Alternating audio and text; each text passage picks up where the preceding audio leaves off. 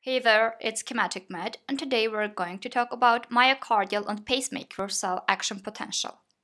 As always, you can find pinned minutes under the video with main specific title that's most relevant for you, or just watch video all the way through. Before we start, let's repeat some important terminology. Depolarization is when the membrane potential becomes less negative, or in other words, more positive, and is caused when positively charged sodium ions suddenly rush through open voltage-gated sodium channels into a cell. Repolarization refers to the change in membrane potential that returns it to a negative value just after the depolarization and is caused by the slow closing of sodium channels and the opening of voltage-gated potassium channels. Cardiomyocytes are the cells responsible for generating contractile force in the heart. Pacemaker cells are specialized cardiomyocytes within the sinoatrial node that spontaneously fire to trigger each heartbeat, or otherwise said, trigger not specialized cardiomyocytes to contract. Myocardial action potential. Phase 0. Rapid upstroke and depolarization. This phase consists of a rapid positive change in voltage across the cell membrane.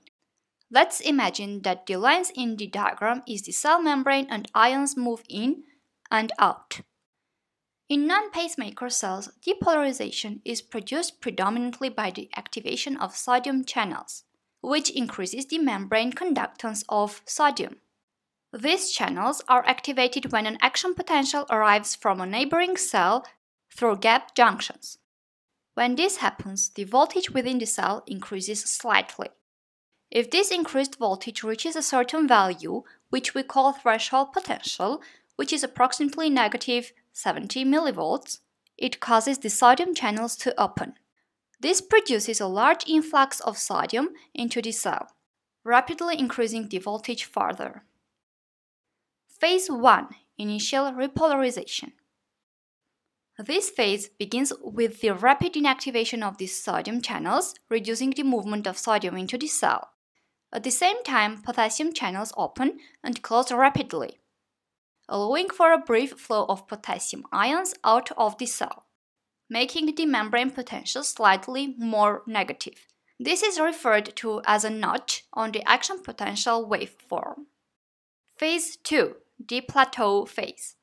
This phase is known as the plateau phase due to the membrane potential remaining almost constant. As the membrane slowly begins to repolarize, this is due to the balance of charge moving into and out of the cell. During this phase, delayed rectifier potassium channels allow potassium to leave the cell, while L-type calcium channels allow the movement of calcium ions into the cell. These calcium ions bind to and open more calcium channels called ryanodine receptors located on the sarcoplasmic reticulum within the cell, allowing the flow of calcium out of it. Phase 3. During Phase 3, the rapid repolarization phase of the action potential, the L-type calcium channels close, while the slow delayed rectifier potassium channels remain open. This outward positive current causes the cell to repolarize. The delayed rectifier potassium channels close when the membrane potential is restored to about negative 85 to negative 90 millivolts. The delayed rectifier channels close when the membrane potential is restored to resting potential, whereas the inward rectifier channels and the ion pumps remain active throughout Phase 4, resetting the resting ion concentration. Phase 4. In the ventricular myocytes, Phase 4 occurs when the cell is at rest, in a period of diastole. In the standard non-pacemaker cells, the voltage during this phase is more or less constant at roughly negative 85 millivolts. Oh, by the way, this is Ben. He is so proud to be a cell that he tells everyone he meets about it. He is here to show us that the resting membrane potential results from the flux of ions having flowed into the cell, for example sodium and calcium, and flux of ions having flowed out of the cell, for example potassium chloride and bicarbonate. During this phase, the membrane is most permeable to potassium, which can travel into or out of the cell through leak channels. Pacemaker cells action potential. In pacemaker cells, for example sinoatrial node cells, the increase in membrane voltage is mainly due to activation of L-type calcium channels. The L-type calcium channels are activated more slowly than the sodium channels. Therefore, the depolarization slope in the pacemaker action potential waveform is less steep than in the non-pacemaker action potential waveform. Next, there is no obvious phase 1 and plateau phase present in pacemaker action potentials. And in the sinoatrial node, phase 3 is also due to the closure of the L-type calcium channels, preventing inward flux of calcium, and the opening of the potassium channels and potassium efflux. During phase 4, the membrane potential slowly becomes more positive until it reaches the threshold potential. The pacemaker potential is thought to be due to a group of channels referred to as HCN channels, hyperpolarization activated cyclic nucleotide gated channels. These channels open at very negative voltages, for example immediately after phase 3 of the previous action potential, and allow the passage of both potassium and sodium into the cell. Due to their unusual property of being activated by very negative membrane potentials, the movement of ions through these channels is referred to as the funny current.